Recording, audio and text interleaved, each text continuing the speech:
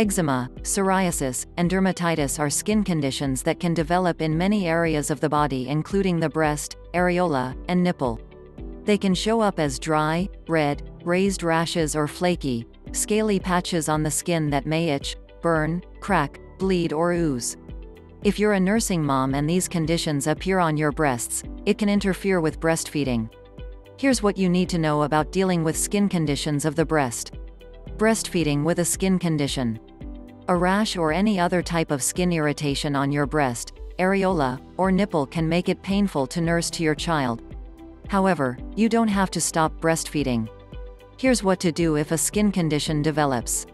Continue to breastfeed your child to maintain your supply of breast milk and prevent other issues such as breast engorgement, plugged milk ducts, and mastitis. Correct a poor latch, which can help to prevent further damage to your skin. A poor latch can lead to outbreaks of these types of skin conditions. Refrain from wearing tight-fitting bras or clothing that can put pressure on your breasts and irritate your skin. Soak up leaks by using absorbent breast pads made from natural materials, and avoid those with plastic linings. Also, be sure to change your breast pads when they get wet. Moisture trapped on your skin can make the irritation worse. Continue to nurse from the other side if it is too painful to breastfeed from one of your breasts. Pump or hand express your milk from the painful side while it's healing. Use an alternative feeding method to feed your child until you can return to breastfeeding. If you are not putting your baby to the breast, use a breast pump frequently to maintain your milk supply and prevent some of the common problems of breastfeeding. If you need help with your baby's position and latch, contact your doctor, a lactation consultant, or your local breastfeeding group for assistance. Treatment of a skin condition. A skin condition of the breast can affect breastfeeding. But proper treatment can bring about pain relief and healing of itchy, scaly, irritated skin. Here's how to treat a skin condition of the breast when you're breastfeeding. Point 1. See your doctor or a dermatologist for a true diagnosis, treatment instructions, and pain relief. Remove the irritant so your skin can begin to heal more quickly. Dermatitis and eczema are sometimes caused by an allergy or irritation, so if you can determine the cause, try to eliminate it.